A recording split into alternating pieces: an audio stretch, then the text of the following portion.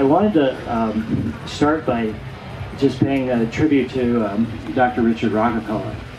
And he has been incredibly helpful in our work with the military, with trying to bring MDMA into the Department of Defense and the Veterans Administration. And Richard died not very long ago in a plane crash. And so just as that he was piloting in a terrible storm. And so as I was sort of flying here, I was thinking about him. And Richard became a friend and an ally, and had as much enthusiasm for integrating psychedelics into the culture as I did. And he had this way about him of trying to, when he talked about his name, that he was born with this name, and it gave him a lot of opportunities, and he tried to sort of become comfortable with it, and he became a doctor in order to have something that was his own, that wasn't something inherited. And from that, he started working at Doctors Without Borders, eventually, and became sensitized to whole populations that are traumatized by war, by becoming refugees. And he started looking around for tools that would help whole populations overcome what he saw would be multi-generational trauma, where it would go down the generations. And he felt that drugs like MDMA were about the only things that we had for such large numbers of people, that there aren't enough psychotherapists. And of course MDMA works more effectively with psychotherapy, but that there weren't enough psychotherapists. And so he started really focusing in on trying to help with trying to open the door for our culture to really integrate psychedelics. And particularly when he approached me about 4 years ago, he said, "What is the biggest problem that you've got?" And it's that we had been trying to work in collaboration with the Department of Defense and with the Veterans Administration to deal with PTSD from hundreds of thousands of veterans coming back from Iraq and Afghanistan, and also many left over with PTSD from Vietnam. And his cousin is Senator Jay Rockefeller, who's on the Senate Veterans Affairs Committee. So the two of them started working with us to provide meetings, to provide political pressure. I can share this, that Senator Rockefeller met with Robert McDonald, who's the new head of the VA, and he met with him the night before his confirmation hearing in the Senate. And one of the main purposes of that meeting was to tell the new head of the VA how important it was to continue to work with MDMA that we had started in collaboration with the VA.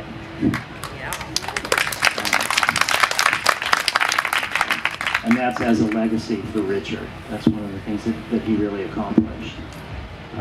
I also wanted to, before I talk a little bit about what it means to make a drug into a medicine, psychedelics, through the FDA, and why that's important, I wanted to just share a tiny bit about the Zendo project. And those of you that are camping here, many of you may know that the rains destroyed the roof of it. But what the Zendo project is psychedelic harm reduction. And the reason that we're camping here, that there's the MAPS group is here, the Zendo project has made an alliance with David Bronner and the Foam Mirage to offer this service to people at Burning Man who have difficult trips. And the reason that it's so crucially important is that we're trying to move to a post-prohibition world. And in a post-prohibition world, we're going to have lots of people that are using psychedelics for celebratory purposes, for recreational purposes, for all sorts of situations at festivals, and that not everybody is going to be able to fully integrate what happens to them. There'll be a lot of people that have challenging experiences. And so in a way, what we're trying to do is have a self-regulatory community where we're able to gather together volunteers who are trained in psychedelic therapy, who are doctors, who are nurses, who are psychotherapists, others just trained from their own experience, who will offer compassionate care to others. And I think if we look at what's driving the drug war right now, it used to be this incredible zeal for prohibition, really ramped up by Nixon in the early 1970s and late 60s, was about cultural change. It was about the use of psychedelics by a whole range of people who were challenging the status quo and then referred back to their psychedelic experience as having provided a certain kind of inspiration for the work that they were doing. And so it was mostly political repression that criminalized all these drugs and stopped flourishing psychedelic research all over the world. And that has faded over the last 40 years. And now, what the last bastion that's driving the drug war is parents worried about their kids. And when they think about their kids, they think about going to electronic dance music festivals and using marijuana and using MDMA and Molly and ecstasy, using LSD, and somehow or other having bad outcomes. So I think if we can provide examples of communities that support each other, support those that run into trouble with their use of psychedelics, that we will demonstrate that in a way this community can be trusted to be a self-regulatory community in a post-prohibition world. So even though our main work is trying to make psychedelics into prescription medicines, the harm reduction work that we do is an essential part of that. And what I've found is that it's not actually made it more difficult for us to get permission from the FDA or the DEA or institutional review boards to do the research. That even though it's clearly about non-medical use, that by just talking about how we're involved with this community and providing these services, it sort of helps people in these regulatory agencies feel more comfortable, because they know that if these drugs are made into medicines, and then people's perceptions of these drugs are changed because of that, that eventually that will help towards moving towards post-prohibition world. And of course that will first happen with marijuana, and we see it's happening, you know, in front of our eyes. And psychedelics will be a lot slower than that, because they're more powerful. They require more care and more preparation. But the harm reduction work that we do here is the reason that that I come, and the reason that we're aligned with David Bronner and the work that we're doing here at Fomirage with the Zendo project. So it's really a crucial part of what we do. Now, the DEA has tried to criminalize psychedelic harm reduction, and I don't know if any of you have heard about Boom Festival, which was Boom Festival is in Portugal, and it's on the full moon in August every 2 years. It's 40,000 people this year, and it's the openly psychedelic celebratory festival. And because drugs are decriminalized in Portugal, they're able to have the world's example of psychedelic harm reduction. So they actually have thin layer chromatography, drug testing on site, where drugs can be tested and people know what they're taking.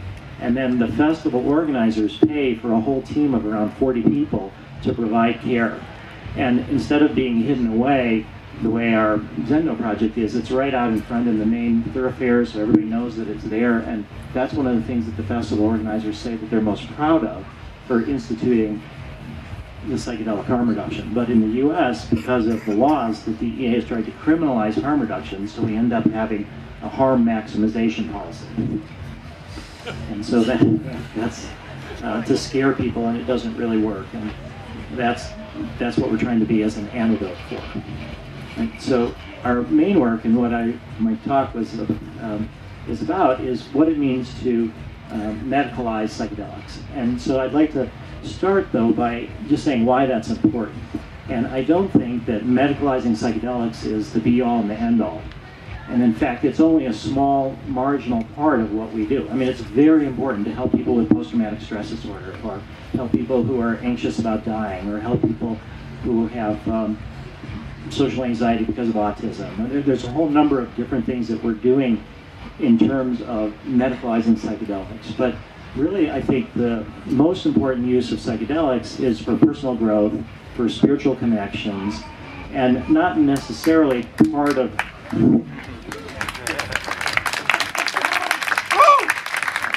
and not necessarily part of traditional religions either. I mean, one of the problems of religious freedom is you have to have a religion.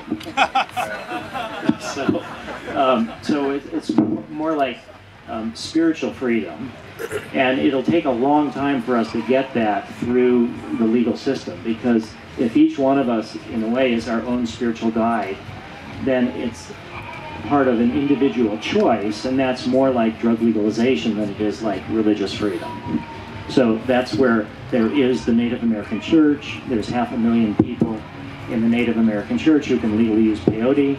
According to the federal government, it's the only religion that has a racial requirement, meaning that you have to have 25% Indian blood, according to the federal government, to be part of the Native American Church. States don't care about that so much, but and then there's the União de Vegetal and the Santo Daime, which are churches that use ayahuasca. But again, these are churches from Brazil and Peru, in that area. They're sort of syncretic churches, mostly with Roman Catholic. They have very hierarchical structure. They have a male-dominated priesthood. You know, they're not the kind of things that we would normally see would be part of progressive America. And yet, in order to make these religious freedom claims, we've had to, or these groups have had to sort of stick with the way the religions are practiced. So for me, I think I was very influenced early on you know, by the Holocaust, by World War II, by growing up in a country that was in a Cold War with Russia, with the whole nuclear annihilation, and then the whole Vietnam War. And that was the last year of the lottery. So all of these kind of murderous threats, I felt were traced back to this distinction that people make between us and them. That somehow or other we're different than these other people, and we can dehumanize and kill these other people because they're not really equal to us. And that at the same time, we can do that to the environment. We can trash the environment because that's not part of us, that's out there. And the antidote to that, and this is kind of like the hippie idealism of the 60s, which I think actually has a lot of substance and a lot of validity, is that if you can have a profound sense of your connection with the universe, with all of life, that you're part of nature, that we're part of everything, we're part of each other, and that fundamentally we're not different from each other. If you think that, it's one thing. If you feel it, like Rita Marley had one of her great albums was called Who Feels It Knows It. And so I think there's a difference between experiential knowledge and intellectual knowledge. And so once you really take it into your heart and you feel this interconnections, then I think there's a large set of political implications from that identification. The UNESCO Charter, the preamble to the UNESCO Charter says, since wars begin in the minds of men, it is in the minds of men that the defenses of peace must be constructed. And Albert Einstein said that the splitting of the atom has changed everything except our mode of thinking, and hence we drift towards unparalleled catastrophe. What shall be required if mankind is to survive is a whole new mode of thinking. So what is that mode of thinking? It's this mystical sense of how we're all connected. That's what I think it is. And so it's, how do we make that something that we personally experience more than just think it? And how do we help millions of people and billions of people have that same sense? And for me, it didn't come from my traditional, my bar mitzvah. You know, it didn't come from the religious traditions that I was brought up in. And it didn't really come from school, and it came from reading and thinking, but it more for me also came from my psychedelic experiences. The most mystical experience of my life was under the influence of MDMA, camping out on the beach on Big Sur by myself one time. So I think that the struggle that our culture has used to repress psychedelics, it's because of the fear of the unconscious, the fear of our shadows, the fear of what we project out onto the others. And that's a lot of hard work to integrate all of that. So for me, the work of trying to integrate psychedelics into our culture is trying to make a more mystical, spiritual-based world. And I had this confirmed for me from a pretty unlikely spot. In 1983, I read a book by Robert Mueller, who was the Assistant Secretary General of the United Nations. And he was like the mystic of the UN. And the book was New Genesis, Shaping a Global Spirituality. And it had the picture of the Earth on the cover from space. So I think we are existing at a time of history where the interconnectedness is more apparent than ever before. And at the same time, cultures that were separated are now bumping against each other more so than ever before. And so it's harder for any culture to say, we've got the truth, we've got the only truth, we're the one way. So I wrote this letter to Robert Mueller, and I said, I believe what you said. You said that the countries of the world have the UN to mediate disputes. Most of those disputes have religious basis, and so we need this sort of global spirituality. I said, you didn't say anything about psychedelics in your book. And I said, here's the research, the Good Friday experiment that talks about psilocybin being helpful to produce mystical experiences, and would you help support the renewal of psychedelic research? And to my utter surprise, I was just a college undergraduate. He wrote me back from the UN, a handwritten note, and said, yes, you read my book correctly, and I will introduce you to a bunch of mystics. And I read between the lines, and he said, send them MDMA. So I sent them MDMA, and they used Brother David Steindl-Rast, Rabbi Zalman Schachter, Vanya Palmer's, people that were from the Jewish tradition, the Zen tradition, the Catholic tradition, and then they used MDMA and reported back to him. Now this was when MDMA was still legal. So that's where I'm coming from. That's where I think this mission to try to integrate psychedelics in our culture is so essential. And I also think that the situation with global warming, with the wars that we see now, is so severe and important that there's a sense of change. I mean, we see it all around us with the eroding support for prohibition and the movements of many states for medical marijuana and marijuana legalization. So I think we have this incredible opportunity, and strategically trying to figure out how to work through the resistance of the culture and the vested interests. I think religious freedom is one way to work on it, and I think it's very important, the work that Jonathan here is doing with the Ethnobotanical Stewardship Council to try to create standards for the use of ayahuasca and other substances in Brazil and Peru, and sustainable and ethical. And yet I do think, as I said before, that religious freedom, it's really going to be too hard to do that. That's going to follow, I think, medicalization. And if we look at the FDA and we look at what's happened with marijuana, it's happened not at the FDA level, at the state level, but medical marijuana has created support for marijuana legalization. And we're getting pretty sophisticated about how the political work is done. And so some of the exit polling from some of the initiatives have shown that the single most important factor of whether somebody is in favor of legalizing marijuana is not whether they've used marijuana themselves or whether they're continuing to use it. That's what you would think. If a user doesn't want to be a criminal, they would be in favor of legalization, and mostly they do. But the single most important predictive factor is, does somebody know a medical marijuana patient? And if they know a medical marijuana patient, they're in favor of marijuana legalization. Because there's so much propaganda, so much misinformation, that if you can have a direct personal contact with someone that it works for, then you start questioning in your mind all the things you've been told about how, you know, puff of marijuana and then you're a heroin addict. You know, or you've lost, you know, 20 points from your IQ, and now you're a couch potato that can't do anything. So I think the idea of trying to take psychedelics through the FDA is a way of trying to change people's attitudes about the broader question of how does our society handle psychedelics, and at the same time, it responds to some of the best uses of psychedelics, which are as adjuncts to psychotherapy. And Freud talked about dreams as the royal road to the unconscious. And I think psychedelics play a very similar role.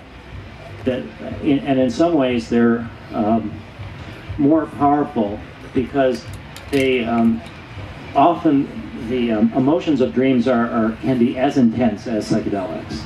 And the sort of emotional logic of dreams are very much like psychedelics. But there's something about the duration of time in an experience that helps you struggle with it, that helps you to be stuck for a long time, and then you can make the next moves to integrate and grow.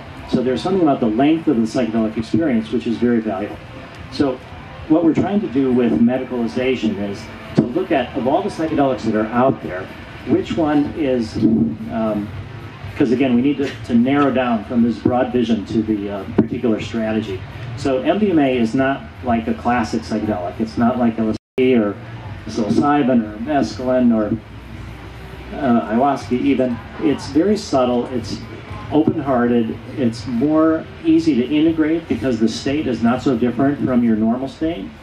And many psychiatrists and psychotherapists would be comfortable trying MDMA themselves. I mean, right now, in our work with the Veterans Administration, we have been able to get permission from the FDA to give MDMA to therapists as part of their training in a legal context.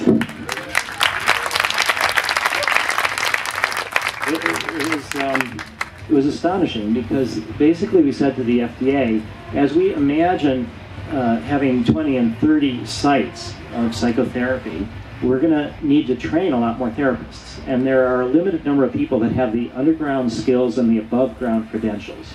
So we're going to need to train people who have the above ground credentials but don't have the underground experience and don't want to be criminals.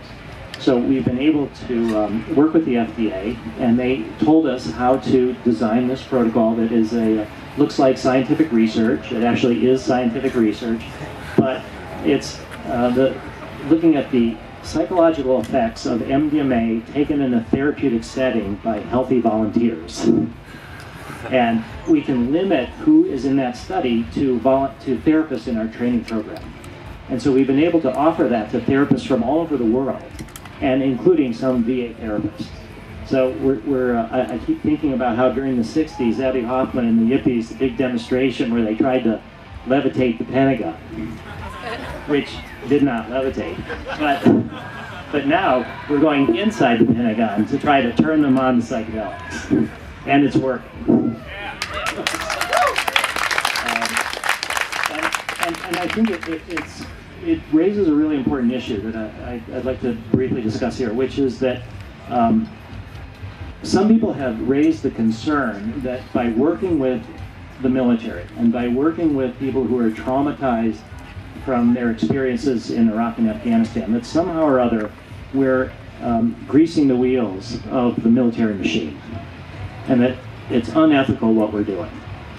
And I think that's not true, but I think it's an important thing to discuss very briefly, because I think, of course, the same thing could be said about any medical advance. Right now, people are blown to smithereens and they survive more than they ever did. So we're having more and more soldiers who are surviving in more and more disabled states with more and more trauma. And so you could say that the cost of war is going down in a sense because more people are surviving. And so any medical technology, you could say, that's used by military doctors is making it easier to wage war. So again, I think there's a humanitarian aspect to it, but I think with psychedelics, what we're doing is we're bringing the technology of peace into the heart of the war-making machine. And I'm not trying to say that I'm against war, because I feel that there is times when you need to defend yourselves. And it's a dangerous world. So I'm not a pacifist. I don't think that it's okay to just not have a national defense. So I think at some point in time, we just look around the world. There's a lot of people that are not thinking rational, that are not that compassionate, that would kill us if they could. So I think we do need a military. It's very important, but we need it really to be humane and a last resort. And so by working with people with MDMA, we're helping people work through difficult emotions, understand themselves, accept themselves and others. So I think that the criticism that by working with the military that we're really doing something negative and harmful, I don't feel is accurate. And so I've thought about it a lot. I feel it's comfortable. And at the same time, I feel that in the wider culture, if you look around, you'll see that veterans have a great amount of respect and appreciation by the mainstream. And so what we're trying to show is that psychedelics are helpful not just for people who go to Burning Man or people who are hippies, but it's for those people who have never done psychedelics before, but who are suffering in any number of different ways. So I think our choice of working with the military is strategic, and I think it's also ethical. Now, the first drug that was ever made into a medicine through a nonprofit context, and that's what we're doing, because the pharmaceutical industry is not interested in psychedelics because they're off patent. The major foundations that support medical research are not interested yet because of the controversy, and so far the federal government, which supports a lot of medical research, has not been willing to invest money either. So it's really a non-profit drug development process. And the first drug that was ever made into a medicine in a non-profit context was the abortion pill RU46 in 1999. And that drug was made into a medicine by the Population Council. Warren Buffett was one of the major funders of that effort, and also the Rockefellers and the Pritzkers were part of this group. And it was because any company that would have made the abortion pill into a medicine, all their other products would have been boycotted. So the idea of nonprofit drug development is becoming more and more popular. And in fact, the Gates Foundation is supporting a lot of drugs to be made into medicines for Africa, drugs that the pharmaceutical companies wouldn't make enough money on. So what we've decided to do is focus on MDMA more so than LSD or psilocybin or other drugs, which are more of a psychological challenge, more about dissolving the ego. I think that those drugs can also be and will also be made into medicines, and maybe even faster than MDMA, we don't know. But for us, I think the gentleness of MDMA, and then we looked around and what are the various things that MDMA is great for? And one of them is couples therapy, or just relationships. But from the FDA point of view, having a challenging relationship is not a disease. You can't, so we need to find diseases that we're trying to cure or treat their symptoms. And so again, we want to pick medicines that are treating people that are appreciated by the mainstream. So psychedelics are terrific in certain supported ways for treating drug addiction. And yet drug addicts are the other, usually in our culture. But it's important. We have some research with ibogaine and ayahuasca in the treatment of addiction, because what we're trying to show is that it's not the drug itself, it's how it's used that determines the value of it or the risk of it. But again, the addicts are the other. I think the other one is the people who are dying, and that's all of us. And so if you can help people who are anxious about dying, then you're going to be speaking to everybody, speaking to the mainstream. And that's very important. But again, some of the spiritual changes that take place as you prepare to die, as you reduce your anxiety, are not always adequately measured by the measures of anxiety and depression that the FDA has used in the past to make drugs into a medicine. So I think it's very important that that we do the research for end of life as well, death anxiety. And that's going, so the Hefter Research Institute is doing terrific work with psilocybin for end of life. They're doing good work with addiction. And for us, strategically, we've picked MDMA for post-traumatic stress disorder. We do have 2 studies with different indications. One of them is for autistic adults with social anxiety. It's just starting at UCLA. And it's not that we sort of thought of this independently. It's that large numbers of people who've gone to Burning Man or gone to various raves and festivals who are young people on the autistic spectrum, taken Molly, ecstasy, MDMA, and reported that it helped them understand their emotions and helped them relate to others better, and posted stories on the internet. So it's crowdsourced drug development, where people are reporting what these drugs do, used by tens of millions of people. And so Alicia Danforth, her Ph.D. was trying to contact all these people and speaking to them about what it is that they did and talking to their families. And on the basis of that, we've started that study. And then in the Bay Area, we're starting a new study with MDMA for people who are anxious about dying. But our main work is PTSD. And we've completed 2 studies, and in Switzerland and the United States. The first study in the US was incredible. It was 20 people who had PTSD an average of over 19 years. And they had failed on pharmacotherapy, failed on psychotherapy, and over 80% of them no longer had PTSD at the end of our treatment. And we tracked them down an average of 3.5 years later, a long-term follow-up, and showed that the benefits were sustained over time. So something fundamental has changed in your brain. We're finishing a new study right now. We're going to finish. We've got studies underway in veterans, police officers, and firefighters. So again, you can see that we're speaking to the mainstream, and we actually have had firefighters, and we've got our first police officer with PTSD from work being treated in the study. And that's in Charleston, South Carolina. We have another study in Boulder, which is 23 people, PTSD from any cause. And we have studies in Israel and also starting soon in Vancouver in Canada. So once we finish these studies next summer, we'll have about 90 people that we'll have treated. It will have cost us, somewhere in the neighborhood of $4.5 million to do all of these studies. And we're going to go to the FDA and say, here's our data, now we want to design phase 3 studies. And those are the large-scale multi-site studies that are the ones required to prove safety and efficacy.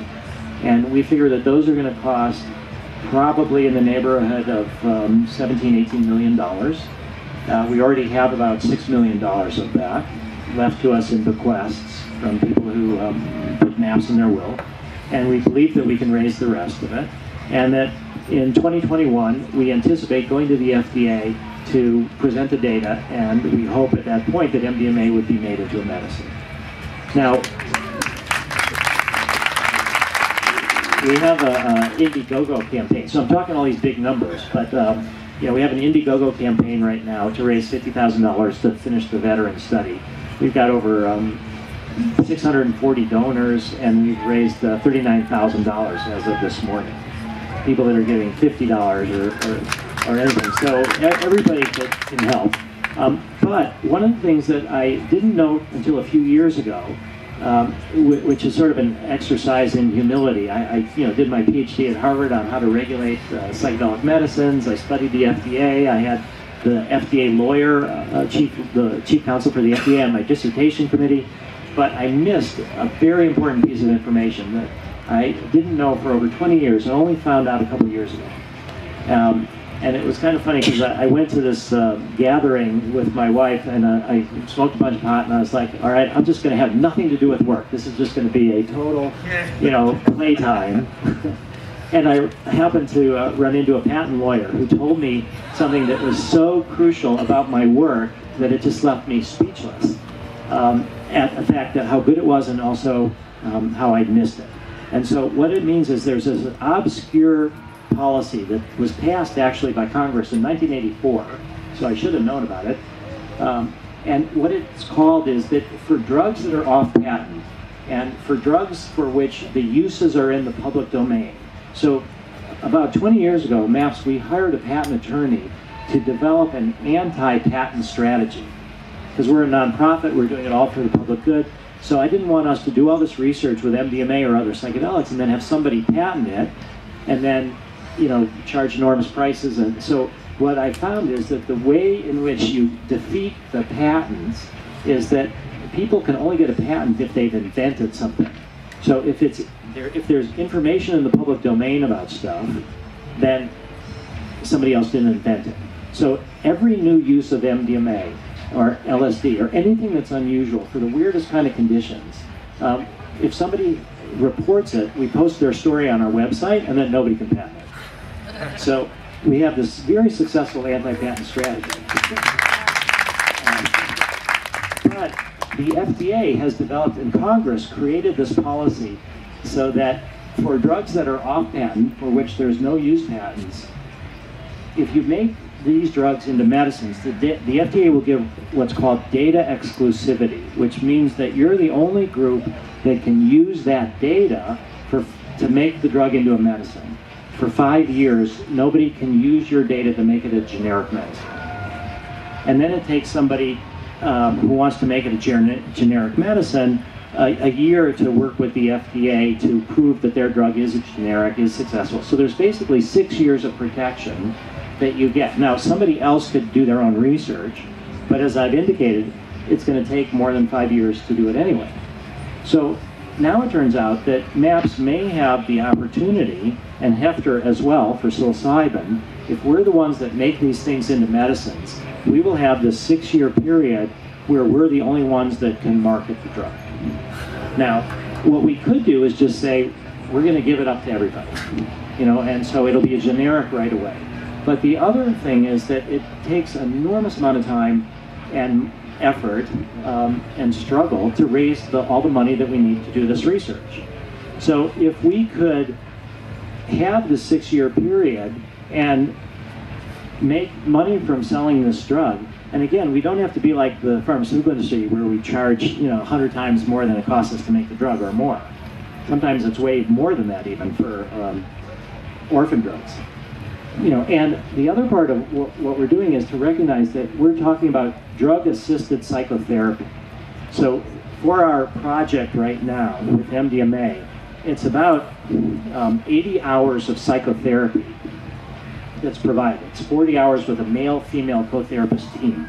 So that's our model. There's 2 therapists, around 40 hours of therapy, 80 hours of therapy. So if you say even $100 an hour, something like that for the therapist time, $8,000, if the drug costs $500 or $1,000, it's really not that much compared to the therapy. So it looks like the drug will end up costing $40, $50 to make MDMA in a pure medical grade way. So if we charge $150, there's enough profit in there, depending on how many therapists we train, how many sessions, that we can fund further research from the sales of the first drug that makes it into a medicine.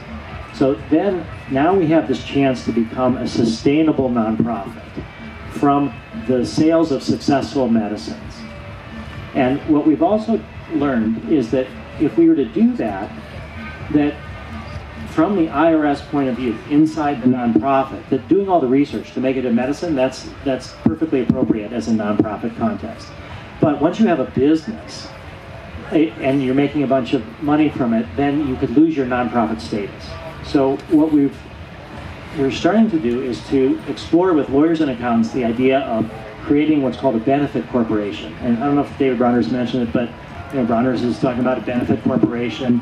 So these are corporations whose goal is not to maximize money, that they have social benefit as well. And you can articulate that. So that we look at one of the main criticisms of the legalization of marijuana right now is that it's going to be like big tobacco and big alcohol, and there's going to be these companies that are just selling marijuana to kids and to make the most money. So what we're going to try to do is both make MDMA into a medicine in a nonprofit context and then try to market it with a benefit corporation rather than for profit maximizing. And I think that that's a potential model for how other drugs could be marketed in our culture.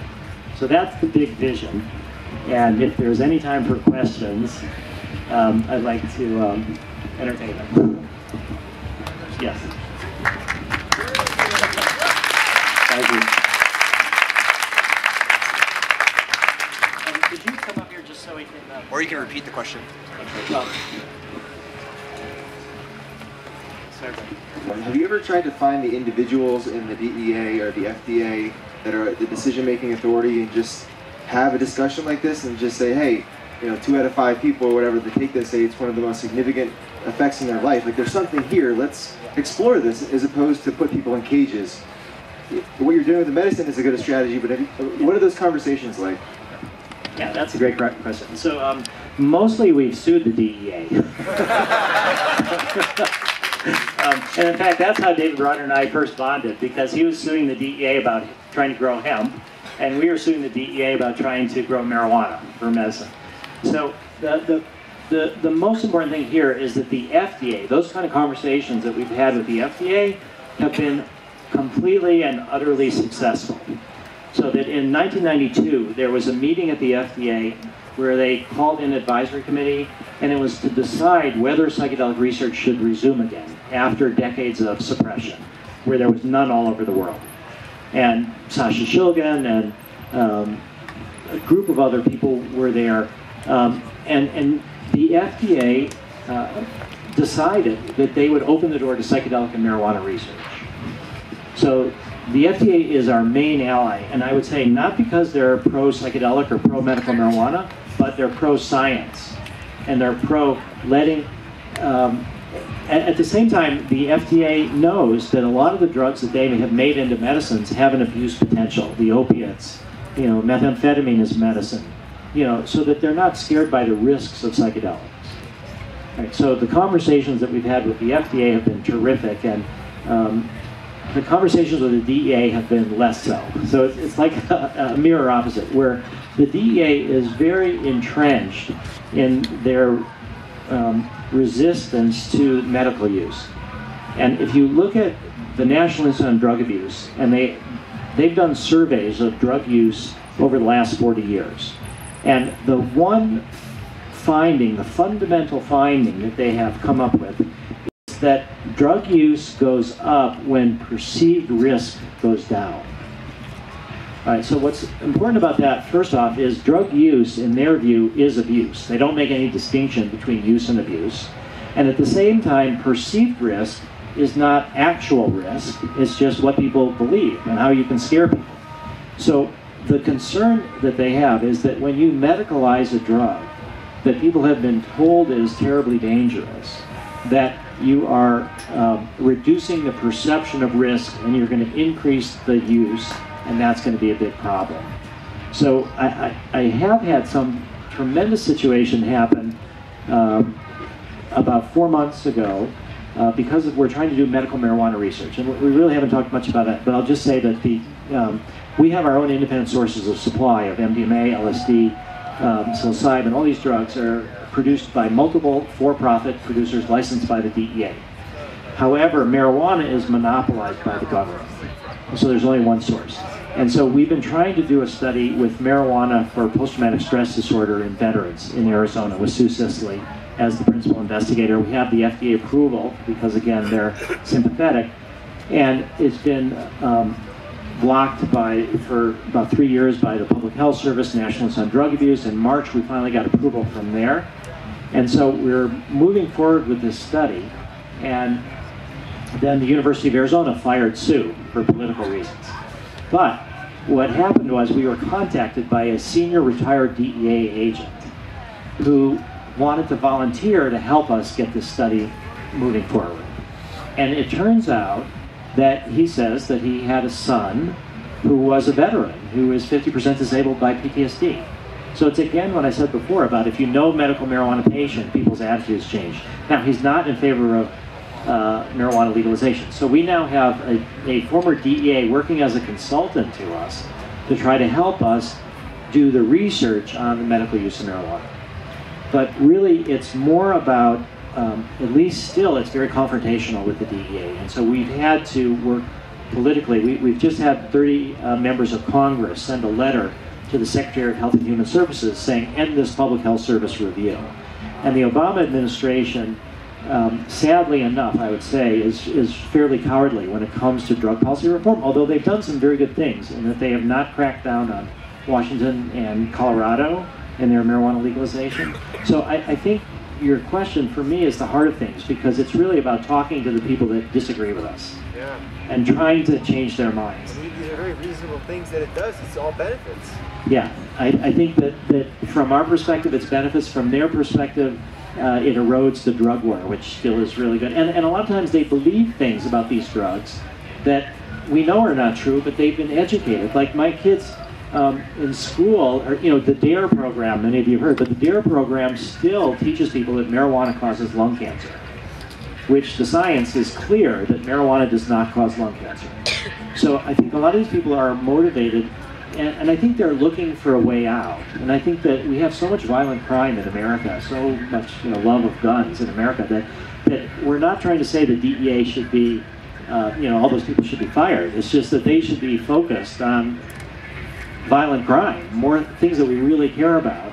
So, and I felt that I've had a fair opportunity to be able to talk with DEA people about my own experiences with psychedelics. Because again, you can tell stories about what you've done, but if there's no evidence, you can't be thrown in jail for it. So I do try that, and I think what you're saying is the whole thing about talking to those people that disagree, that's in a way the strategy of the military. One of the people that you talk about, cultural ambassadors, Larry Hagman, for example, was Dallas, was JR in Dallas. Well, it turns out that he did LSD therapy during the 60s, and he wrote about that in his book. So I contacted him. It took me a couple of years. I finally reached him, and then he became a supporter of MAPS. And he had a lot of credibility in circles that we didn't have. So I think the thing is for all of us to think about, particularly with your families, that if psychedelics have been important to you, just like we've seen with the gay rights movement, where people are coming out, and you know, people have said that you know, everybody knows somebody that's gay. They just don't know that they know people are gay. But now people are speaking out, and then you see, wow, you can have a more or less, you know, a normal, happy life if you're gay. So I think that the idea of people who have had beneficial experiences, that the drugs have been good in their lives, have a special responsibility to speak out. And I think the thing about Timothy Leary was that he did an awful lot of good, but he also had this idea that he was part of the counterculture. And also tune in, turn on, drop out. Well, I did take LSD. I dropped out of college for 10 years, but I always felt that I was going to come back. And later he said that he was really talking about tune in, turn in, drop out, and then come back, you know, smarter and more whole. So I think that that is part of the responsibility and opportunity of people that have benefited from psychedelics to speak out first to your families, to your parents, you know, to your relatives, and then in some larger ways. And I think one of the big factors right now that we have going for us is the aging baby boomers. So first off, there's loads of people that used psychedelics when they were young in the 60s and 70s. They gave it up because of their families, because of their jobs, because drug testing at work, and they've made a success of their lives. And now that they're 60s, 70s, and 80s, they're thinking more about death, thinking more about spirituality. There's this massive return for of baby boomers back to drugs. Back to psychedelics. And so, you know, my wife and I talked about looking forward to our psychedelic retirement. Yeah. So I think that there's people that have all of this credibility that they've earned, but people don't know that they were influenced by psychedelics. So we also know about Steve Jobs, and just as one example, he talked about it as being one of the most important experiences of his life, who's started the wealthiest company in the world. So there's something about Silicon Valley. Also, you know, Microsoft, Apple, Facebook, none of those companies do drug testing of their employees. And they're smart not to do that. So I do think that this coming out is where we all need to where we can all play a role in ending prohibition by the coming out.